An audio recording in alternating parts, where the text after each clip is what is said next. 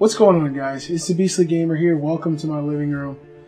Why am I sitting in my living room doing nothing right now? I'm sitting in my living room. I turned my TV on. I got done rendering tons of videos for this week. Finally finished. Got some free time. So what do I decide to do? I decided to log into my PlayStation 4 and play some video games. But unfortunately, can't happen right now because for the second time in September, the PlayStation Network is down. How many times can we accept I'm sorry from you, Sony? How many times can we are aware of the problems and we're looking into it work?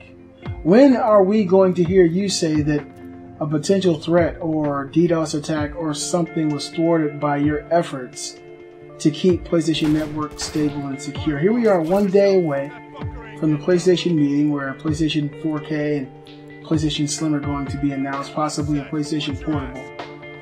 One day before this event, you allow PlayStation Network to be taken down. And for hard-working people like myself who don't really have tons of time, when I finally do get some downtime, you know, I'm done with my dinner, I'm done with editing videos, I'm done with hanging with my wife and kids, want to spend a little bit of time on my PlayStation 4, and I get a fucking error message when I finally have time.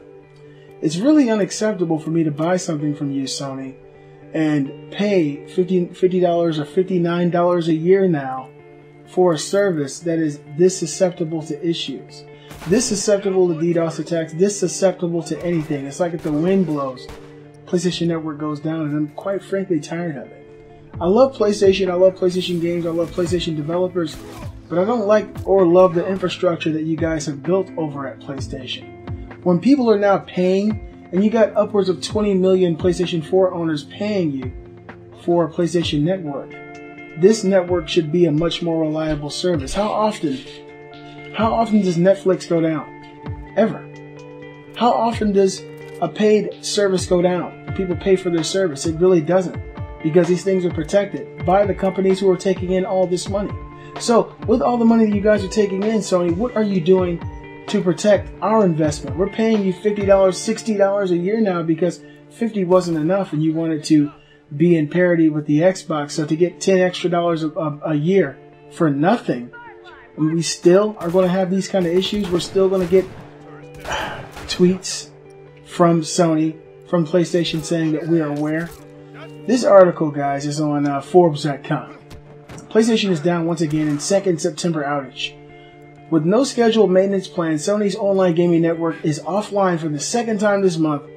The first time the PlayStation Network went down this month was on September 1st, following an August 26th outage just days earlier. So, here we are on the 6th. Already twice this month? You guys are... and you call this a service? We should be getting refunds from you! The outage today comes on the eve of Sony's big PlayStation event tomorrow. Absolutely it does, Sony. And now, you know, there's a game I wanted to play online. I can't play it because it's a PlayStation exclusive. I think some of you guys know what that game probably is. And it's just, when is enough going to be enough? When are you actually going to enact changes that stop this from happening? Why do we, the consumer, who are giving you our money, have to deal with this constantly? I'm not saying that Xbox doesn't go down. They do. They get DDoS, they have issues, but nobody gets as many issues as you do, Sony. And if you're this susceptible to getting consistent and constant issues, you would think that some of these millions of dollars that you guys are raking in for PlayStation Plus will be going toward your security infrastructure and protecting people from having these issues when people are pressed for time. I'd hate to be the guy who, you know, works 12-hour days 3 or 4 days a week and finally has an hour or two to play a game because he's so busy at work or school, and he finally has that time and he goes to his PlayStation and all of a sudden, bam, PlayStation Network's down. Let me go to my laptop and find out what's going on. PlayStation. You guys know I love my PlayStation. You know, I love them. I love the developers. I love tons of the games, but I just don't love what's going on here. When is enough going to be enough? I mean, there has to be a breaking off point where you have to acknowledge that you're doing something wrong.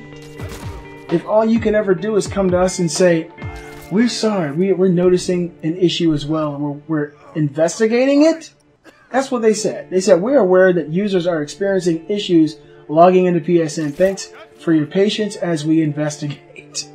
Sony, really? You didn't investigate a week ago when this happened? I mean, do you need somebody to like hire a professional private investigator for you to find out what's going on?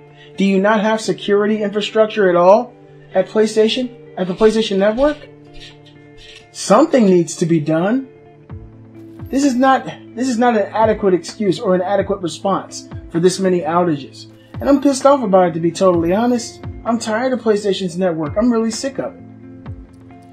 And that's my rant. Let's go. I'm looking forward to finding out what's going on tomorrow. Hopefully that event doesn't get taken offline. What if they hit the stage and say, we don't know where the PlayStations went. We think somebody sold all of them. We don't even have any to show you. Because everybody in the fucking world has PlayStation Slims now. Sony is horrible at keeping secrets. God, if Sony was somebody in a relationship with somebody else, every secret they have would be exposed. Because Sony just doesn't know how to keep shit to themselves. And they don't know how to protect their service. It's just really, it's unbelievably, amateurish the way Sony's conducting business. I'm so surprised that PlayStation Neo hasn't been leaked. I'm totally shocked that it hasn't been leaked. PlayStation Slim has been leaked, it's been reviewed. That's got to be really pissing somebody off over at Sony. There has to be some people who are competent there that say, why the hell is this happening? Who is allowing these leaks to happen? What's going on? There's got to be somebody in the position of authority who has a brain. There's got to be somebody at PlayStation Network that's saying, these outages can be stifled. They can be taken care of if we start doing this. But there's some moron in the position of authority doing something totally different. I'm just tired of PlayStation at this point. I'm tired of the way that they're conducting business, and I want to let you guys know that hopefully things change in the near future. I am excited to see what happens tomorrow.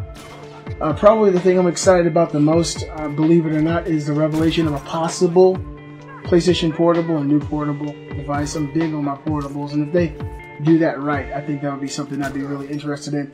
PlayStation Neo is kind of exciting. It's a beefed up PS4. Wow. In my opinion, wow. If it was a completely new generation of PlayStation, it was, it had its own games, exclusive games coming to it that could really utilize that power, I'd be more excited. But, a beefed up backwards compatibility box really isn't that special to me, personally. You guys let me know what you think in the comment section below about PlayStation being out. PlayStation's out once again. Let me know in the comments what your biggest predictions are for tomorrow to see if you're right. What will we see at the PlayStation meeting tomorrow on September 7th? Hope you guys enjoyed the video. I hope you have an Xbox One like I do, so you can log in and play it. Because Sony's PlayStation Network sucks. I hope you enjoyed the video. Though I'm thebeastlygamer. I'll see you guys next time. Let it go.